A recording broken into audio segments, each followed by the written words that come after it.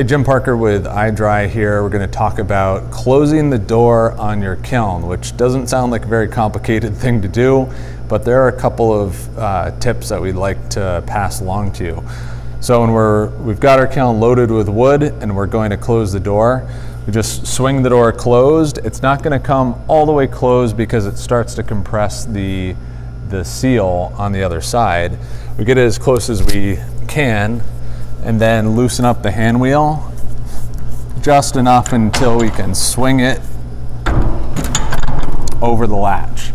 Then once we get the first one on, it's really simple to tighten it down, and then we can swing the next hand wheel and tighten that down.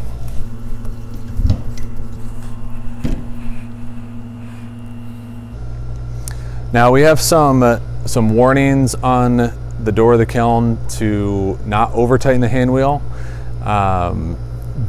Once you've made the door seal, in other words, it is sealing vacuum tight, there's no need to tighten the hand wheels down anymore. In fact, once we've drawn a vacuum on the chamber, the hand wheels are going to get pretty loose because the door seal compresses just by the force of the vacuum pulling this door in with a tremendous amount of force. Once those hand wheels loosen up, the door is already sealed. There's no reason to go back and tighten them.